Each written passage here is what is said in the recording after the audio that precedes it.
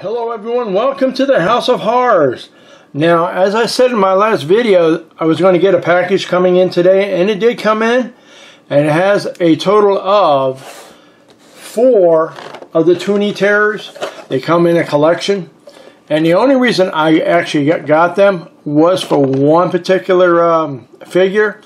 Don't get me wrong, the rest of them are cool, and you're going to like what you see, but it was based on Tarman from the Return of the Living Dead. I've always wanted one of those, and this is the closest thing to the Tarman. There are other figures out there, but they're way out there on price, so it's most likely I won't be getting those. But if Neca ever decides to do something like that, I'm definitely going to jump on that bandwagon. But anyway, what I'm going to do is I'm going to give you a glimpse of what I got. There's a total of 4 of them, okay?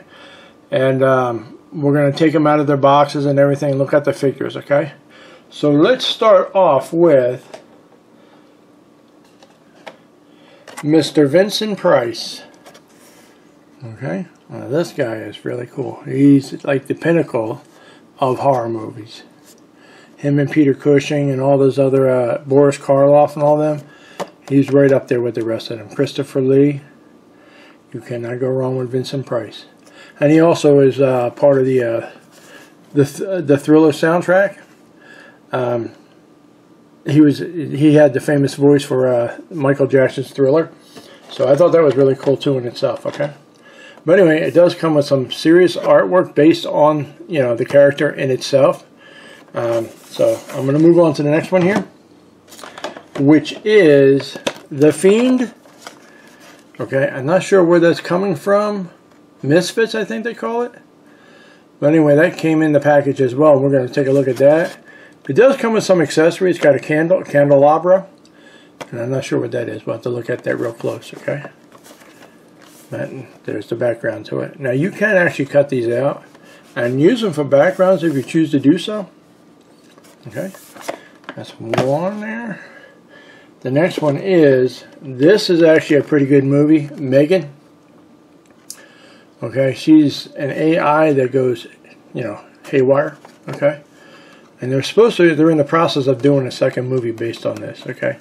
Now, whether they use actual M3gan or somebody completely different, we don't know. But anyway, this is M3gan, okay? All right, and that's the background to it, okay? That's usually where you see her standing and stuff, then all of a sudden she goes crazy after that. Last one is the reason why I picked up this package of 4. It is the Tarman from the Return of the Living Dead, which came out in 1985. Dan O'Bannon actually directed this movie. This movie is really funny in its own way, but it's also a cult classic. It's up there with The Night of the Living Dead, all those other movies too. But it is one of the most popular. There is a total of 5 of these movies, and the second one was okay, but then it got really stupid after that. Towards the end, I think it was Necropolis, where they had zombies, but they kind of looked like they were assimilated by the Borg. I mean, the movies got really dumb after a while. But they are cult classics in their own right. So anyway, give you this. And it does come with accessories and stuff like that. And like I said, we're going to take it out of its package. Let me show you the background. The canisters. I'd love to get a hold of one of these canisters that holds the zombies. You can actually make these things, but you got to be really good at it. But anyway, what I'm going to do is I'm going to shut this down, and we're going to pull these guys out of their package, and we're going to look at the figures, and then I'm going to put them on my shelf. Okay? So, with this in mind, I shall be back. Okay, we're back. I honestly didn't know about the Fiend here. He is, in fact, a mascot for the Misfits, and honestly, I've never seen the movie, so I got to definitely check this out, because it eludes me, okay?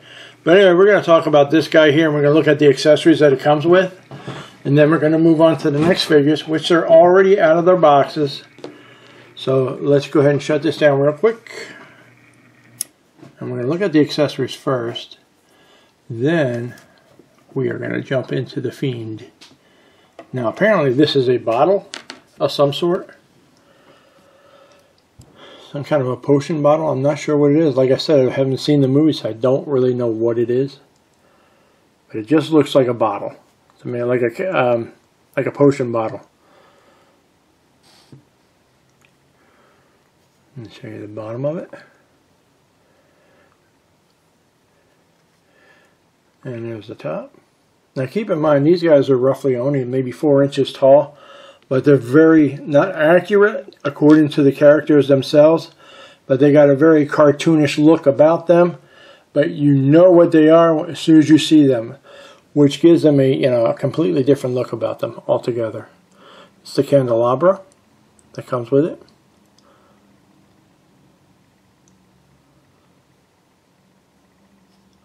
It's got a nice little detail for it. Neca does a really good job when it comes to their details. I don't know if you can see that or not. But that's the candelabra that it comes with, and it's lit. Now let's get into the Fiend. Articulation wise, let's look at the face first. There we go. The head does move, okay, just so you know. The cape does not move.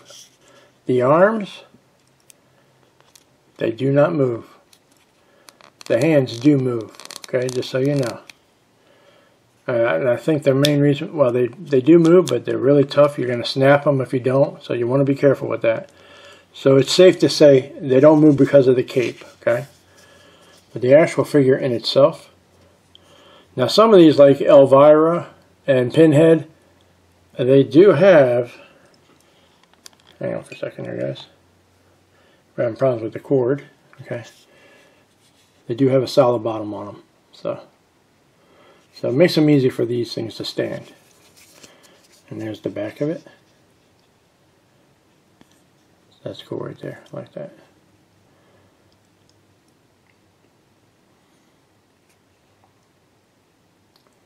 Like I said, I haven't seen this movie yet, but I'm definitely going to check this out. And you can see his foot right here. Okay, but that's pretty cool. I like the Toony Terrors. I think they're cool. I got a huge collection in the back. One day when I get bored, I'll do the entire collection again, because I like to do a revised version as I keep getting them. I got a shelf full of them right now, so yeah. Anytime they come out with something new, I got to get it. Now I'm looking forward to the Puppet Master. I do have 4 of the actual figures. The other 2, there's a total of 6 for the Puppet Master. One's the 6-armed gunslinger, and I can't remember the other one, but those are the last 2 parts of the actual characters within those movies. That should be coming in pretty soon here too, and we're going to do a video on that as well. But anyway, this is the Fiend, okay?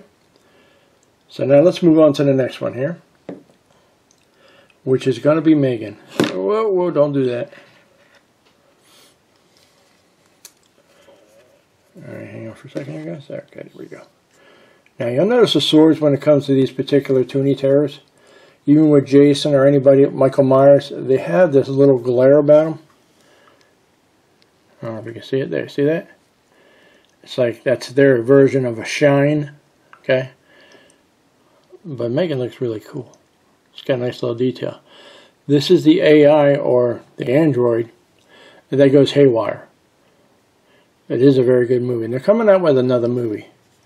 So I'm looking forward to that. Now, articulation-wise, the arms do move up and down. Okay. The hands, they do move, but they're very small. And they can pop out easy, so be careful with that. Her dress all the way down to her shoes. Alright, now her feet do not move. There's no articulation in the feet. The legs, they swing back and forth as it is on a pivot. Okay, as you can see. Don't mean to look under her dress, okay? Don't be a pervert, people. But anyway. Her hair. This is very cool looking. And this one stands pretty good for the most part. You just got to know how to balance it. And like I said, the actual feet, like I said, it's just one solid piece. So we'll put that right up there. And like I said, you got to balance it out. See? And she falls. But anyway, you get the idea. Alright, now accessory wise, the knife is the only thing that comes with that particular figure. So with that in mind, hang on for a second, let me balance her again.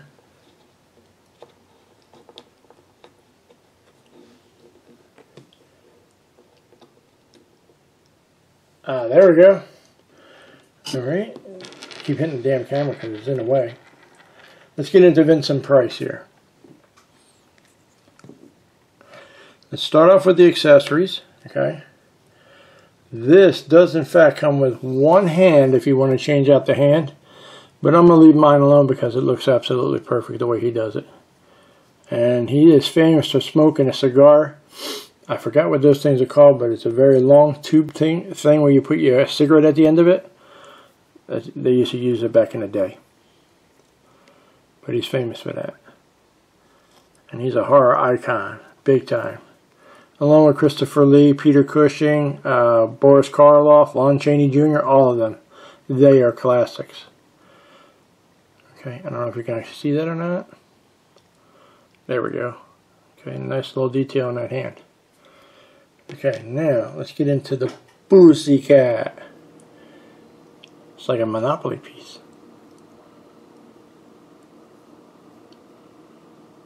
I'm going to get the red lighting here. Can you see that? I'm not really sure. But she does got a nice little detail for this cat.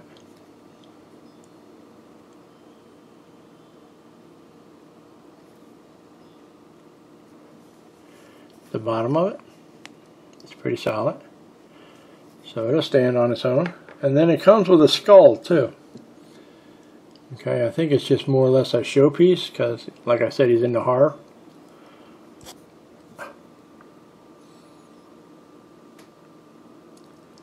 That's cool. I like skulls. Most people who are into horror or Halloween, skulls are synonymous. They are the coolest things about it. That and pumpkins, bats, all that stuff is cool for Halloween. Okay, that's what she looks like right there. Okay, enough about that. Let's get into Vince himself, okay? Now, I noticed here when he's smoking a cigarette, he doesn't have that long tube thing, but that's okay. I don't know, I think I remember him actually using it a couple times. I'm not positively sure. But he is famous for anything horror related. He also did Michael Jackson's Thriller. He did the background sound checks on it. He did a fantastic job, and you recognize his voice. Okay, and that's really nice the way they did that. They did a really good job on this one here. Okay, like I said, they're very Toony in nature, so they got a cartoon feature about them. All right, let's go to the back. See, back in the day, like in the 1950s and stuff, everybody dressed perfectly. Today's society, its fashion is a little bit different, but at the same time, it's not as formal as it used to be. So yeah, there you go. He's like, well, let me tell you this. Okay. I like this hand here, that's why I'm going to keep it. You can switch the hands out. Arms do move up and down, okay, along with this one here because it's already bent. You can do that, okay. His head will move, but it's very tight. So I'd like to just leave it alone so it doesn't pop off. Legs do not have no articulation. The feet are big enough where it can stand on its own. So hang on for a second here, guys. And it does have two holes in the bottom of it. So if you want to use an actual Neca stand, if this thing for some reason doesn't want to stand, you can use those. As you can see. Okay, hang on for a second here, guys. Sorry about the interruption. Okay, I just got a call from one of the friends that I used to work with a long time ago. Haven't heard from him in a while. It's good to hear from hear his voice again. And he's doing pretty good for the most part. But anyway, back to Vincent Price, okay? The back of it, like I said, is very neat. He likes to wear his suits, okay? He was very stylish back then. It was very formal, you know what I'm saying? And the hands, I'm going to keep the hands in themselves because I just like the actual poses that it strikes. But like I said about the feet, it's got the holes in the bottom of it, so you can put a Neca stand on it if for some strange reason this doesn't want to stand on its own, but it does pretty good for the most part. See? So yeah, but like I said, if you walk by and it starts vibrating and fall, that's when you want to put a Neca stand on these bad boys. Now, the last one we're going to get into is the main reason why I actually bought this thing in the first place. Okay, it was based on the Tarman.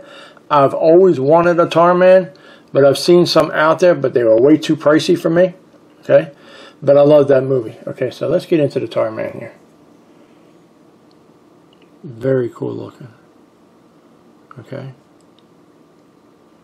Been wanting one of these for a long time. As soon as I seen it was on pre-order in Big Bad Toy Store, and I seen the Tarman, I'm like, holy shit, I gotta get me that. Alright, and it comes with this stand right here. Okay, this is stand, it'll help him stand. Okay. A very nice detail on this thing too. The color scheme, the head. Now I do got a Trick or Treat Studios mask based on all 4 of the Return of the Living Dead characters, which is Trash Zombie.